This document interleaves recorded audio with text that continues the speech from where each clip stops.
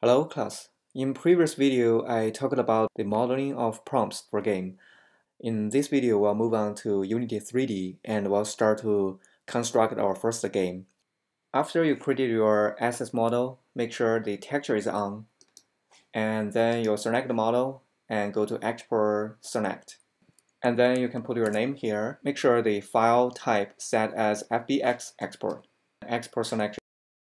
If you don't see the option for exporting FBX file, just go to Windows and setting preferences plugin manager, and here search FBX and make sure the FBX plugin is checked on. Okay, and refresh and it should show up. Okay, so after you exported the file, make sure you also back up the texture of the model, and we'll move on to the next step. This is Unity 3D. When you open the program, we'll go to New and create a new project. And you'll define a location and give it a name, project name. So here I'll say Intro to Unity. And make sure template is the 3D, and then to create project. Okay, so this is the interface of Unity 3D. You can see that in the scene is empty, and we have a camera and simple light here. Basically, the shortcut is the same as Maya. You can hold down the Option key, and with your mouse left key, you can rotate around. With your mouse middle button, Option key, you can pan around, and Option key and mouse right key, you can zoom in, zoom out. Okay, and you can also select an object and press F key to lock your view on that object. Here's the file hierarchy, same as the outliner in Maya. As you can see, we only have the camera and a direction light in the scene. Okay, so the first thing we'll need to do is we'll have to import our model to here. So as I have created the Unity project, and by default, it created this file hierarchy. Right now, it only has a scene folder, same as here, assets and scene folder. So what we'll need to do is here, we'll create a new project folder, and we'll rename it as model. And as you created it, you'll see that in Unity, it automatically updated, so it is synced. You can create a folder in Finder, or you can go directly create a folder here. See, I select the assets, create new, and a new folder, and this time I'll name, say, textures. Okay, and now if I switch to Finder, it updated here as well. Okay, so after you create the folders, what you will need to do is, you will copy all of the FBX file into the models folder, and the texture files in the texture folder. I'll copy off the FBX file, and I'll go back to here, and models, and paste. So now I'll copy all of the textures, and copy it here. Copy your FBX file, the models, and the texture files in one time, okay, and then switch back to Unity 3D, and it will update. We should see all of the models with the textures should be imported here. Also, the textures have been linked to your model, okay.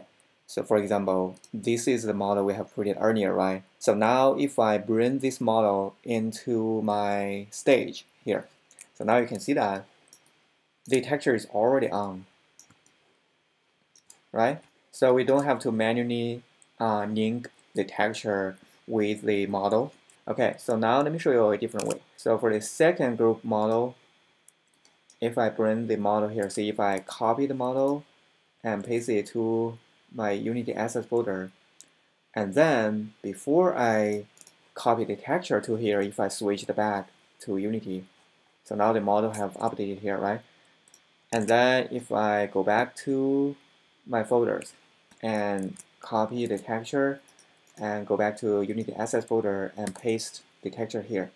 So now if I go back to Unity 3D, so now the model and the texture are all updated.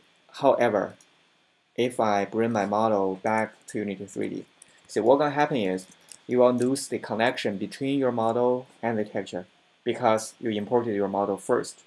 and switch it back to Unity 3D. So the Unity 3D thought, okay, you only have the model and the texture is not there. So it automatically created this white solid material for the model. And then you'll have to manually link them together. For example, this is container 3, and here's the container 3 texture. So you'll have to manually do create a material, and you'll see container 3. Okay, so this is the material, and you'll have to get a texture for it. Container 3 diffuse. Okay, and then you have to drop this material onto your model in order to net the material to showing up. And remember, here we also have a normal map. So you'll go back to the material and go to its normal map here, click on this button, and then here container 3 normal map, apply. Okay, right now, as you can see, when you bring the normal map onto your material, by default, it doesn't read the normal map correctly. So you have to click on fix, and once you fix it, now it should show the lighting, the bump correctly. Okay, so this is just to show you the correct way to import the model. Again, when you importing the file, make sure you copy the models and the textures in one time before you switch back to Unity 3D. So you don't have to invest the time to manually link the model and texture together. Now let's construct our first stage of the game. So let me move the container to one side, and I'll select both of the objects and hide them. To hide an object, go to the inspector. Basically, the inspector is the property of the object. Okay, same as the channel box in Maya. Okay, and on the top of it, you will see this checker. Okay, so by check it off, you'll disable the object. Check it on, you will show it. Okay, we'll select the container and check it off as well. In the model, I should have a, let me see, metal floor. It's basically just the plane with 4 vertices. Okay, and it has the texture here, floor diffuse. Okay, this is how it looks. And I'll copy the name, right click, and create a new material and name it. Okay, and for the material, metal floor diffuse map, apply it, and go to its normal map channel and get its normal map. Okay, and by default texture has some issues, we'll fix. Here we go. So we can apply the texture onto the floor. So here we get one tile of the metal floor. What we'll do is we'll duplicate this tile and we'll align them together. To duplicate the object, just hit Command key and DK. So now you can see that we made a duplication, and we can move it on the side.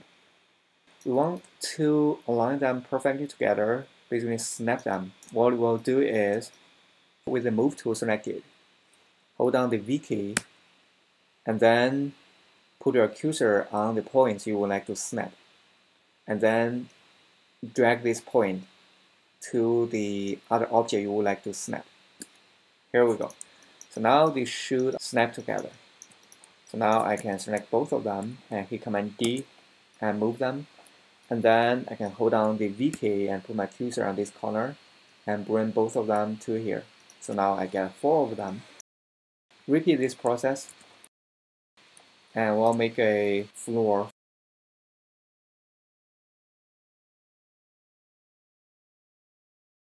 Alright, so now I made a floor with those tiles, and I can select the back and the container and enable them. Here it is. Now let's add a player into the game.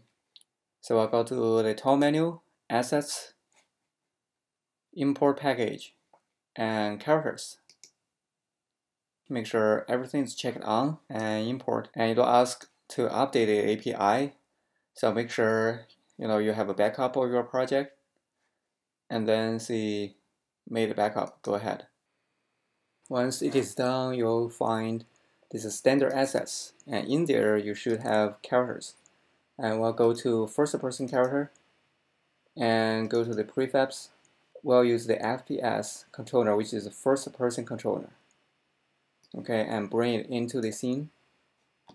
Here it is. And make sure the castle is above the ground. Okay, so now if you click on play and play the game, your preview from this camera, the player's camera. Okay, let me test the game. So click on play. All right, so now we're in the player's view, but as you can see, we are falling down.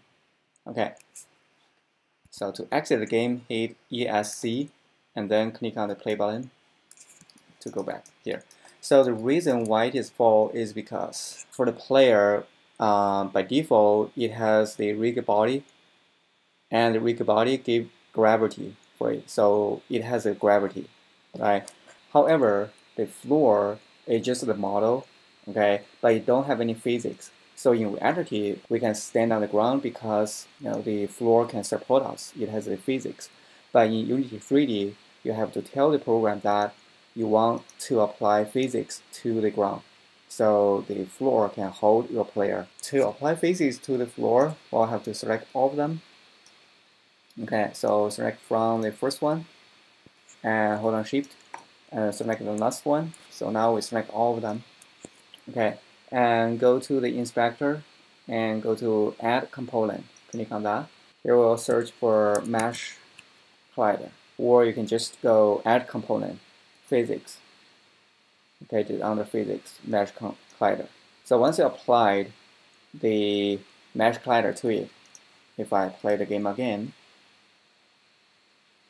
now our character should stand on the ground. Alright, so now we can walk around and check our object. We can use WASD, those 4 keys to control forward, backward, left, right. So now you can see that I can go through the barrel and the back. It's because we have applied physics to the ground, but not for the container. So we can exit the game and select the container and also apply a mesh collider. Same thing for the back. Add component, mesh collider. And if I play again, so now I will not be able to go through the container. As you can see, if I get very close to the container, the left corner, right, I can see through the container. Remember, in Maya, we had a similar issue before, and we'll just have to change the camera setting. So here we can do the same thing. So just go to the first person character, okay, and under the camera here. So at the clipping plane, just reduce this number, a near number. So right now, if the object is closer than 0.3 unit, okay, we can see through it. So if we reduce it to like 0.05, okay, now I will not be able to see through it. All right. Okay, so with this whole workflow, you can add all of your other models into the scene and construct the first level of the game.